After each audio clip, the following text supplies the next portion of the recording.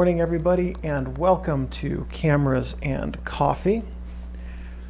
And today we're going to be talking about some very exciting news in the film industry, CineStill's new at-home E-6 development kit. There are 3 links in the video description. So because I saw this on the Phoblographer, I felt it was appropriate to include a link to that stub. There's nothing in that piece that you can't find in the actual CineStil press release, which is the second link. And then the third link is a PDF file, which is a PDF of CineStill's package insert for this new item. So let's take a quick look here at the press release. Okay, so with typical E6 development, it's a 6-step process with 6 different baths that it goes into.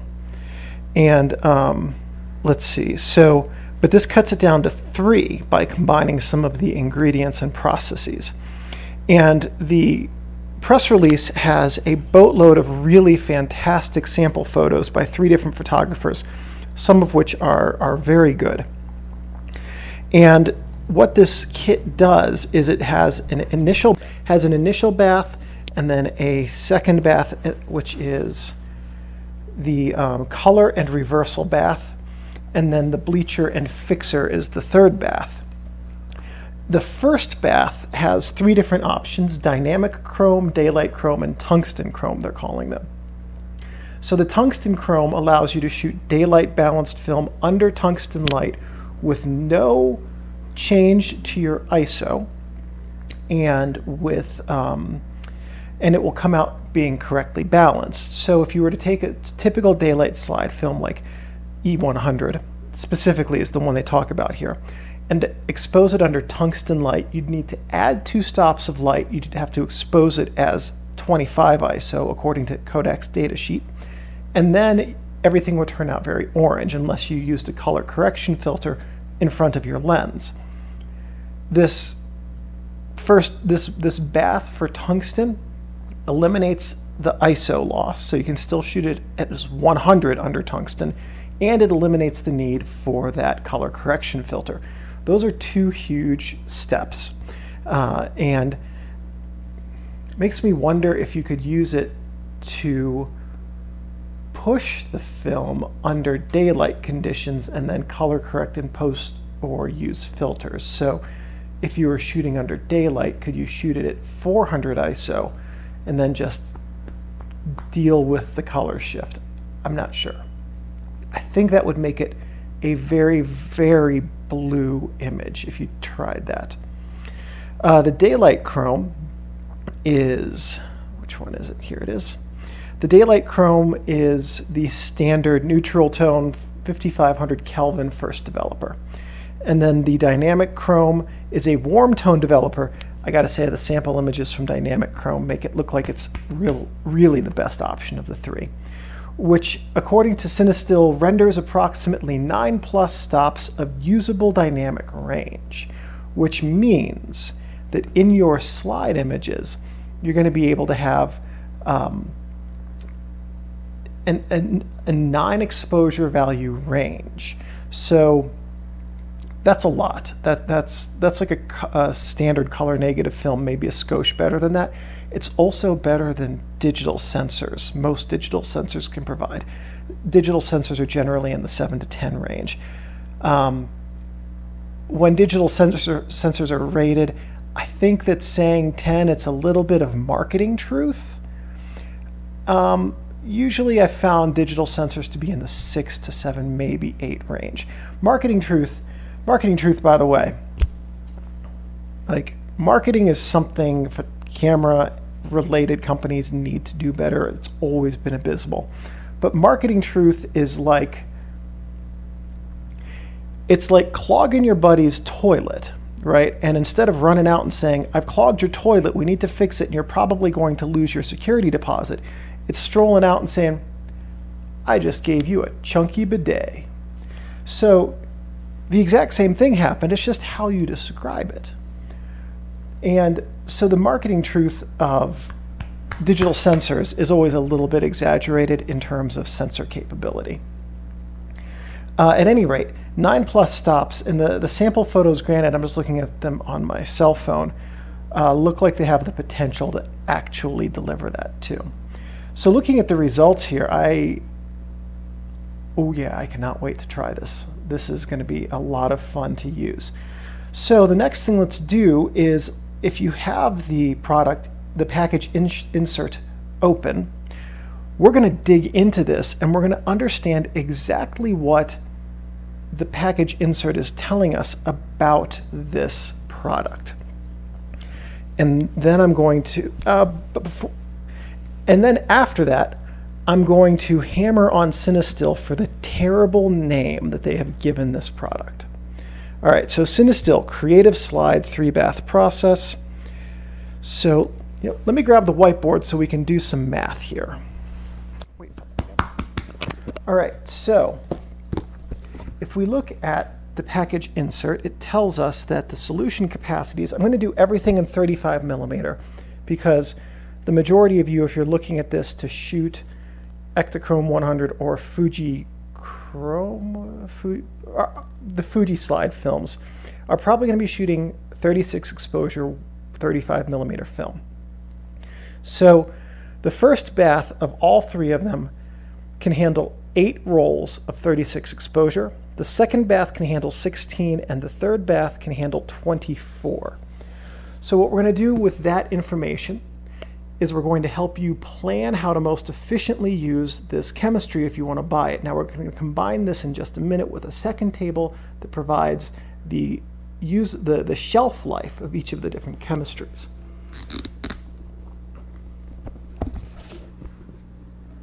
So your first bath chemistry will last for 8 rolls, second will last 16, third will last 24.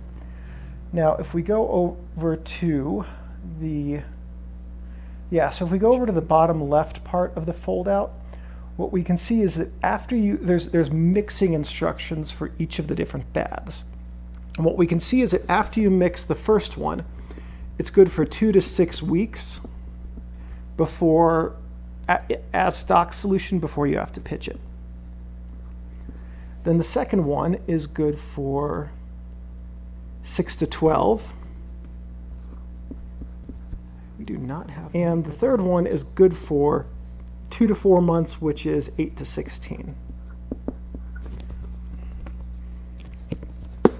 Okay, so according to the package insert, 8 rolls, 16, 24. 2 to 6 weeks, 6 to 12, 8 to 16. So what we can do with this data is plan how you're going to use this. The other thing we can do is figure out what kind of quantities you need and what timelines you need to make the most of the chemistry. So first thing we need to do is figure out how much chemistry we need to buy of each to use all of it evenly. 24, 16, and 8 all have a common multiplier of 8. So we can figure out the lowest common denominator from that. It's going to be 48. 24 times 2 is 48. 16 times 3 is 48. 8 times 6 is 48. So if you make enough, if you were to buy enough chemistry to make 2 batches of this, 3 of this, and 6 of this, you could use all of your chemistry evenly. Okay. So that also tells us that if you can do 8 here, and you're doing, so that tells you can do 48 rolls of film. So if you were really dedicated to doing this, if you bought 48 rolls of E100 35mm with 36 exposures and enough chemistry to develop it all, you'd have the exact amount needed to develop all your chemistry, all your film at home with no excess. So the other thing is the pot life of the stock solutions. What this means is that once you mix up the stock solution, which is the concentrated chemistry that comes with the kit, with some water, this will last 2 to 6 weeks, 6 to 12, and 8 to 16. Okay, so what you could do is if you had this, you could mix it up and you could say in the next 2 weeks, I've got to shoot 8 rolls of film. If you did that 3 times, that's your 6 right there, and then you would be within this range here. So if you were to shoot 4 rolls of film a week for as long as you had that 48 rolls of film worth of chemistry, which is 8 weeks, you would be able to use all of this effectively. You could shoot at a slightly slower pace. Realistically, as long as you just developed 4 a week, you could shoot 2 every other week.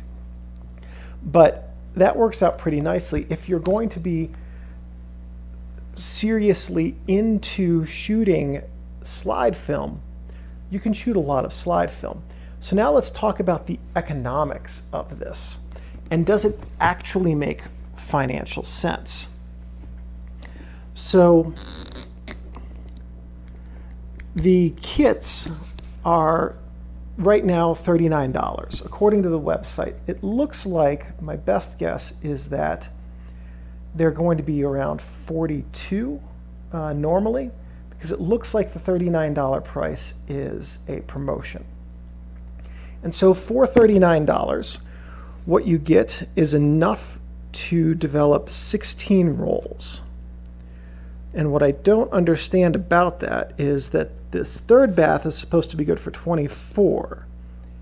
And I thought that for 39 you're getting all 3 baths. It looks like it from the website. So at any rate, for $39, looks like you can develop 8 rolls of film from start to finish, okay?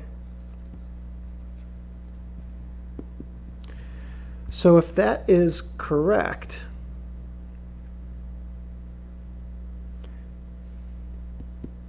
no, I take that back. For $39, it says you can develop 16 rolls from start to finish.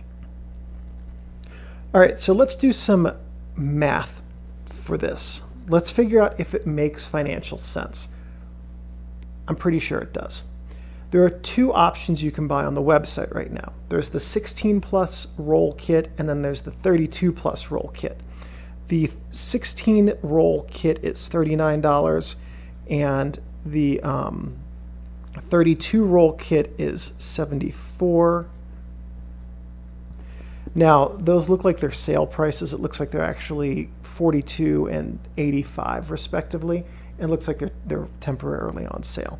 But as of today, as I'm filming this, those are the prices, so those are the numbers we're going to use.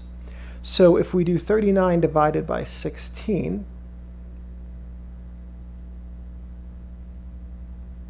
that's $2.44 per roll to develop.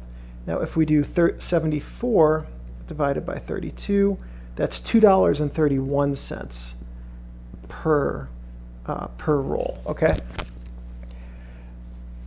This assumes, of course, that this $39 is all 3 pieces of chemistry. I think it is, but the website is not super clear on what you get when you order, at least not that I could decipher so far. If I'm missing something, let me know if it states it blatantly right there. This kind of goes to part of my problem with the way this is being marketed, is that there are some things here that are not clear and not well done, and we'll get to that in a few minutes. So how much does it cost to have film E-6 developed at a lab? What we'll do is I'm going to go up and look at my photo lab that I normally use, old school photo lab, and let's find out. So lab services, 35mm, E-6. And now we're going to assume that you're going to digitize these at home like I do, and that it's not going to be cut. And that is going to make it, come on, $16 per roll.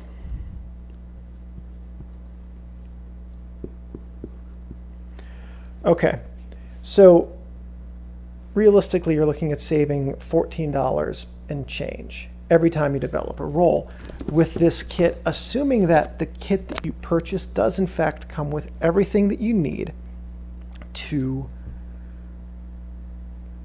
to do those 16 rolls. And like I said, what I'm really unclear on is if that 16 roll for $39 is just the developer or if it's all 3 baths.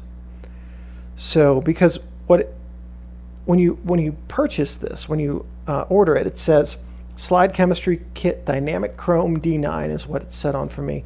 1,000 milliliter quart kit, 16 plus rolls. But is it just the first bath? I don't know. Because there's also then the option for the 321 chemical reuse kit, which I'm not sure if that's like developer replenisher. If it's replenisher doesn't actually, it's good for lab settings where you're producing bulk, but using replenisher at home will degrade your quality. Replenisher it extends the usable life of developer. It doesn't extend the usable quality image generating life of developer. So anyway, so I'm assuming that the 1,000 milliliter 16 roll kits come with everything. If you have a better insight into that, please let me know. The last thing I want to talk about with this is just the terrible name. CineStil is calling this CS6. Just real quick show of hands, does anybody think that calling this product CS6 will have some problems?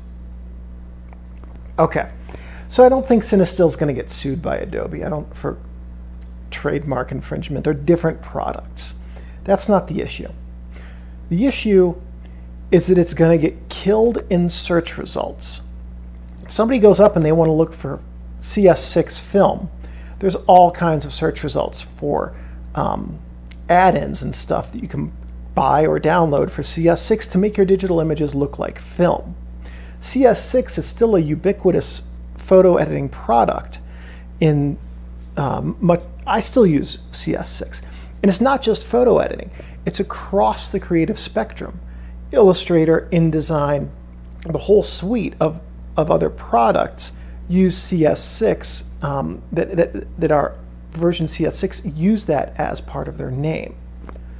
So, and those are established products, which means it's going to be harder for a new product to rise to the top of that list. What if, now I understand they wanted to, I have to imagine, keep the CS as part of CineStil, and that's logical branding. You want to keep your name in there. What if they had named it something a little bit like this? I know my handwriting is awful. What if it had been CineStil, C-I-N like CineStil, capital E-6?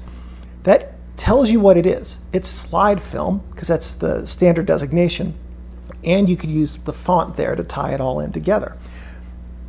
What if you wanted to give it a slightly standout look? Imagine this. Now the 3 colors of the different baths are gray, red, and black. What if you had like some, I don't have much room here, but you had some boxes here, like a red box coming up and down from the bottom of it. Pretend this one is gray because I don't have a gray marker. And then a black one. And then that would tie in with the colors of your packaging. And it would represent the 3 different baths that go into the process of making this. So, I mean, were it up to me, I would have suggested, at minimum, I would have suggested that. And it is kind of disappointing that either no one suggested that naming this CS6 would suppress it in search results and not be a good idea, or that someone did suggest it and someone higher in the food chain did not listen to them. Both of those are failures, quite frankly. And I'm saying that because when I went looking for this last night to dig into it, it wasn't easy.